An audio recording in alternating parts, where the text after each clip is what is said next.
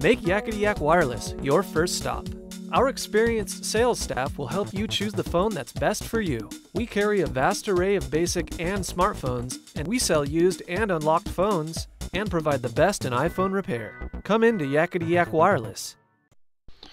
This is the iPhone 4S. We're going to show you a disassembly video of it today to show you just how different it is from the iPhone 4. Couple of things. You may hear that the screens are interchangeable with the iPhone 4. That is incorrect. However, the Verizon, Sprint, and AT&T versions of the 4S do use the same screen. First thing we need to do is take out the SIM card tray. You can use a bent paper clip for this. Don't forget to remove this. After this, you must use a pentalobe screwdriver, not the standard Phillips head, to remove the two base screws.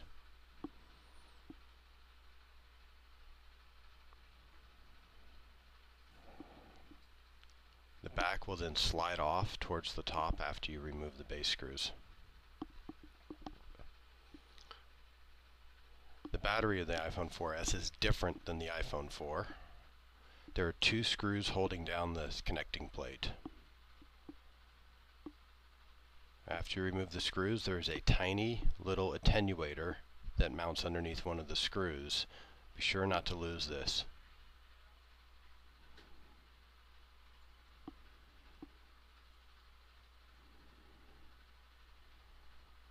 There's the attenuator.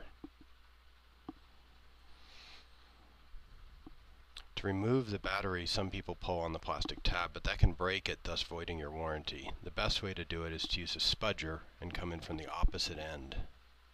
To remove the adhesive, you can then also use it from the near end, and that should free the battery up.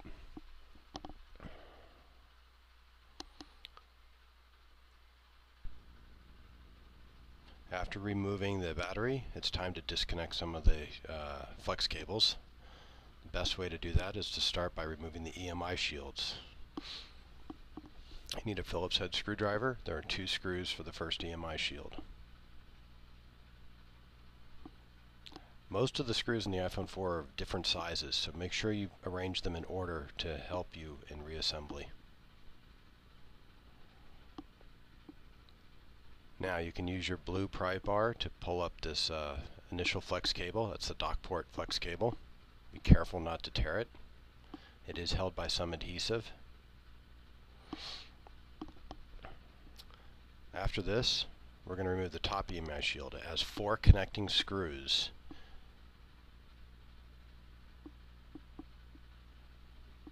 Be very careful when removing this that you don't tear any of the upper flex cables.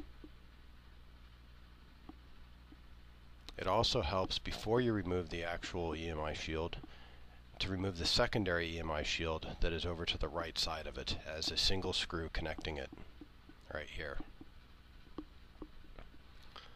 You can then use a pair of tweezers to pull out this EMI shield. It actually has a little V prong on it. As you can see here, it's snug in there. Once it's out, set that aside, and you're ready to remove the EMI shield.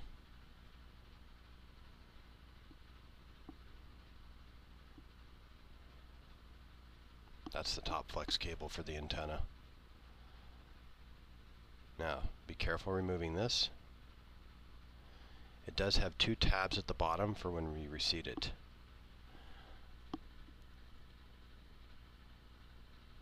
There are 6 flex cables that must be disconnected. The first 2 are going to be the digitizer and the LCD flex cable.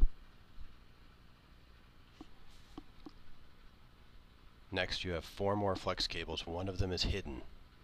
The first one is going to be the camera. And you can just take the camera out and set it aside.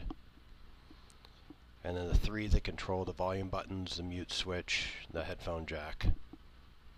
And the third one's tucked underneath, so fold those back, and there's the third one.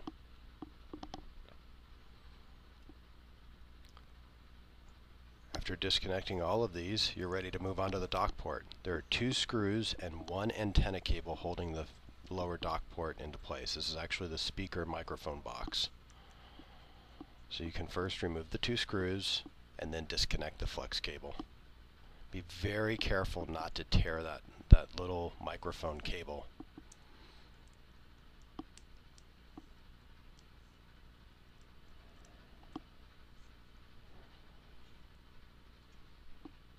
And here's the little microphone cable that you need to work on.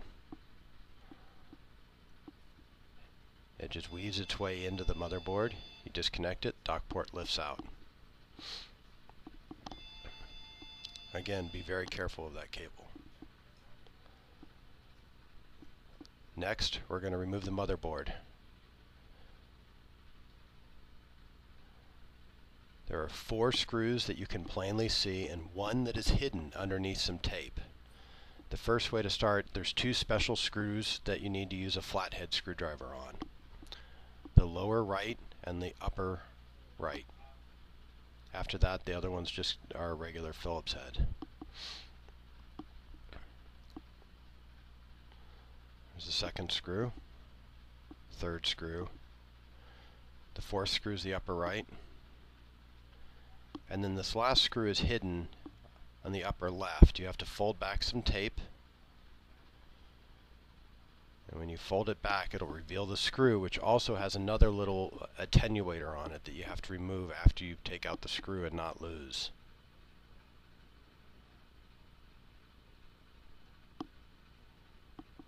Here's the last screw.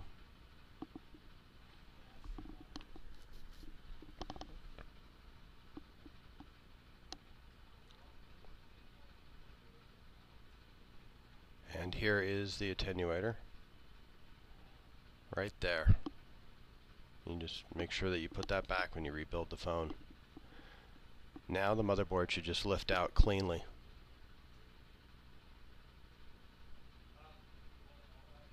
The motherboard is now out.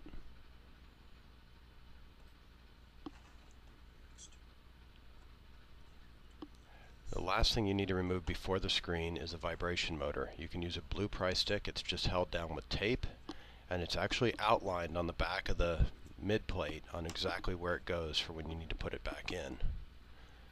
Just be careful not to damage the springs that it has that it uses to connect to the motherboard. Now there's 10 screws. 9 of them are plainly visible. 1 in the upper left corner is actually hidden behind some tape. Use a Phillips head screwdriver to remove them. The 6 screws along the side also have washers that you need to make sure to replace. There's the tape hiding the 1 screw.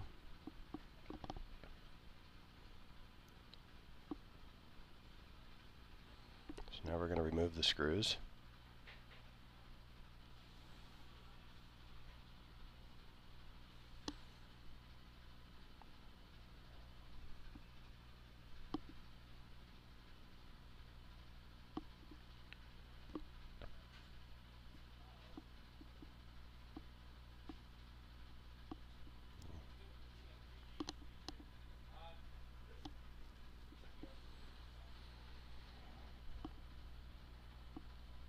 After you remove the screws, you're ready to remove the screen.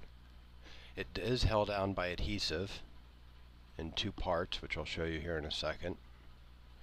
A heat gun, preferably one with an adjustable temperature set to 120 degrees, is the best way to loosen up that adhesive, or a hairdryer set on low. Don't overheat it because you could damage the electronic components.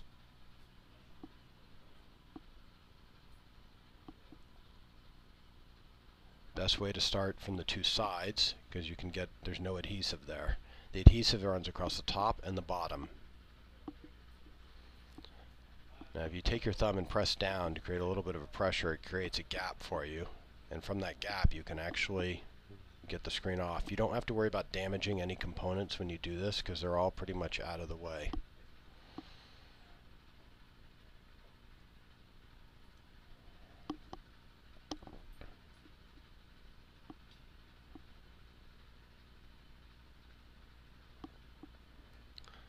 And you see the screen breaks its seal. Just don't push down too far because you do have 2 cables you have to feed through after you've removed the screen.